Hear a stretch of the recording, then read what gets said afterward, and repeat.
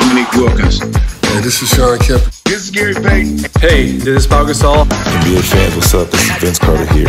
Hey, what's up? This is Matt Barnes. If you're an old school NBA fan like I am, make sure you check out the Basketball Time Machine with my man Sean David.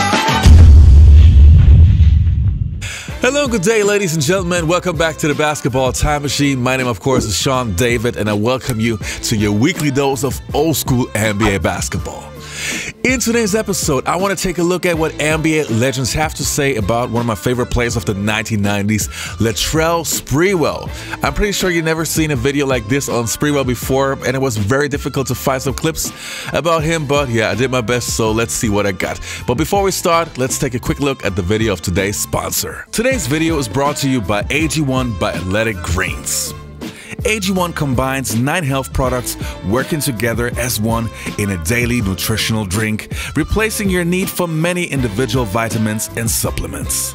Okay, let's be honest, as much as I always wanted to take care of my nutrition, in reality, it was just too much taking care of everything.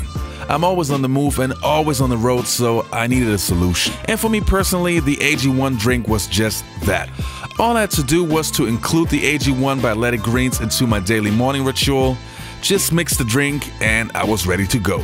Super simple, super easy. And the results speak for themselves. I have a lot more energy because the AG1 provides nutrients that support sustained physical and mental energy, like the kind we need on a busy day or a heavy week. Also, it includes key nutrients for the energy powerhouse of the body, the mitochondria, which support heart health and help with energy. Another thing that I noticed was my mental clarity. A neural supporting formula that helps me multitask and manage my ongoing to-do list with ease and attention to detail. Now let's talk about the taste. Now, if we're honest, most healthy stuff tastes terrible. So I didn't expect too much at first, but I can assure you that the AG1 tastes not bad at all. So if you want to get your nutrition back on track, act now and give it a try. Click on the link in the description box and get your AG1 by Athletic Greens today.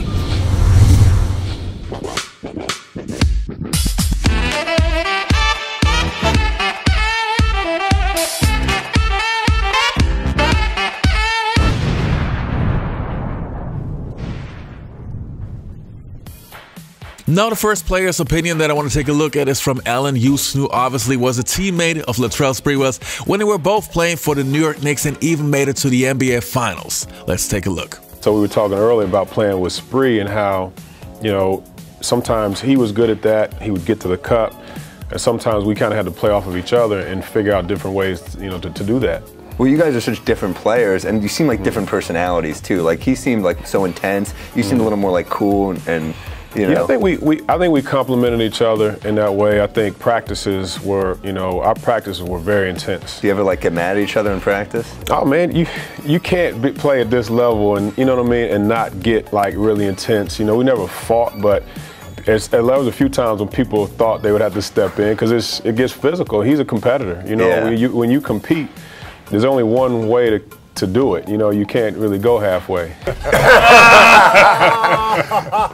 Man, but when I played with Spree, man, he was the most athletic two-guard. And this is the time when Jordan had retired, man. And playing with veterans like Spree, Billy Owens, Tim Hardaway, who else was on the team? Avery Johnson, Victor Alexander, Mr. Jennings. Who else, Spree? Gat, Victor Alexander. Ooh, that's classic. You named some hitters, boy. Yeah. Man, Spree used to have the fastest cars, man. He used to have like Grand Nationals and stuff. So the first time I ever get to San Francisco, ever. The Golden State Warriors select Latrell Sprewell from the University of Alabama. Is this a joke? There is no Latrell Sprewell. We couldn't figure out who he was. He comes into camp, he's Superman. This is like striking gold. I think you saw Latrell Sprewell when he first made the All-Star team and got a chance to match up with Jordan, and you saw what a great player he was. I remember talking to Michael later, and you know, he'd say to him, well, who are the toughest guys you ever had to play against? And he used to say, well, now Sprewell guards me as well as anybody. He was lightning quick. Coach used to put him in the game and says, just shut him down, don't let him catch the ball, don't let him touch the ball, and Spree was in people's jogs. The thing that probably makes Sprewell most effective is his energy. He's a three-dimensional player. You know, he's a guy who can break you down, he can shoot the jump shot, you know, he can make passes. He's just real smooth and sleek with his game. Yeah, Latrell came right before training camp. They released him from Golden State. Right, because of the choking incident. Did you guys ever speak about that? Like, bro, what were you thinking choking your coach? Like, did you ever have that talk with him? No, I don't remember me having a talk with him about that. I understood it. You know, right. I understood somebody feeling that way, but I didn't get into it with Spree about that because he had his reasonings behind it. I never get into another man's business about, you know, what happened. All I cared about, man, is are you ready to hoop? And are you prepared? Let's get out there and get the battling. But to get in another man's private business, well, it wasn't private because everybody knew it. I didn't want that to be the focus because he had enough of that coming from the media. I said, Sam, do you know Sprewell? I'm like, I do know Sprewell. I called Spree. I said, Spree, man, I'm in Minnesota right now. You should come. A couple hours later, trade done. So you know you got me, Spree, and KG. I met Sam and Spree at a perfect time in my life. Like, I didn't know Spree before he got to the Knicks, but what I knew was playing against him, how he competed and what he could do. We needed Spree coming here. The New York mentality is Spree mentality. That's what I know. That's exactly what I knew, and I knew you were gonna come here and it was gonna be game busters. Right. I mean, we made it to the finals. That was the 50-game season. Short season. Yeah, man. We needed a spark plug, and you was our spark plug, bro. Yeah, it worked out. It worked out definitely. I don't know if you know this, but I told the year, my first contract year, I was up. It was a two-guard year. I was up, Allan was up, and Reggie Miller was up. So the Knicks signed Allan from Detroit. So Allan kind of set the bar for the for two guards that year. Teller was my agent at the time, and they showed no interest in me. So when we played the Knicks, I pulled Pat over. I said, Pat, you tell whoever y'all GM or your manager is. I was like, I think that's messed up that y'all didn't even give me a look because I really wanted to come to New York. I love New York. You know, I felt like y'all should have gave me a look. Y'all just went and signed Allan without trying to see if I wanted to come here. So now I got a chip on my shoulder. I want to beat the Knicks. I want to go at the Knicks every time I play. Yeah, as far as basketball goes, he really presents what you want. You know, on the court, he's all out war. But off the court, he's intelligent, articulate, into intellectual pursuits, kind of like chess and computers. So it's a very interesting dichotomy there.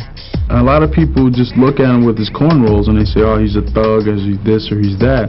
But he's very intelligent. I mean, he's fixed my car. He's a mechanic. If you've been in his house in Oakland, I mean, he has a full-on auto body shop in there. He takes stereo equipment, VCRs, apart and then puts them back together. You know, the guy was a social work major in college, which a lot of people don't realize. There's a Latrell Sprewell outside of basketball. He just chooses not to let people know that. A few years ago, at a charity, I purchased the Knicks ball boy, ball girl for a day for my daughter. And Sprewell was the Knick assigned to the ball kid of the day. The way he treated my daughter made me think that perhaps all those bad things that Spree used to do were an act, and that this was the genuine Spree. Playing under control as the Knicks' sixth man, Sprewell averaged 16 points as New York reached the 1999 NBA Finals. Although the overachievers lost to the Spurs in 5 games, Sprewell had gotten what he always craved: respect. That was, I guess, his coming out party. He's been waiting since he got here to shine, and he finally got his opportunity, and he took full advantage of it. Here's Sprewell! Yeah! Whoa! Slam it down with a tomahawk! Sprewell is like lightning! And he did it with his energy and his skill and his personality. And the team loved him. Marcus Camby and those guys were saying, he's our leader. Imagine that. Now he's their leader. Unbelievable. You know, just like I said in the beginning of the video, Sprewell was one of my favorite players of the 1990s and even in the 2000s. And the reason is obvious. First of all, I think he's a very much underrated defender because even Michael Jordan said it back in the days that Sprewell was one of the greatest defenders he ever had to face. And that means a lot. Second, he was a sensational dunker. He had such an incredible energy level every single game. You could see that he was loving the game. He had just everything an NBA superstar really needed. And I'm 100% sure that if it wasn't for that choking incident back in the days, we would talk about a Hall of Fame player. But yeah, unfortunately, things went down south. Even though he still had a good time with the Knicks, it could have been much better. Anyway, you guys, that was it for today's episode. I hope you enjoyed this video. Don't forget to leave a like, subscribe to the channel, and hopefully I'll see you next time on the Basketball Time Machine.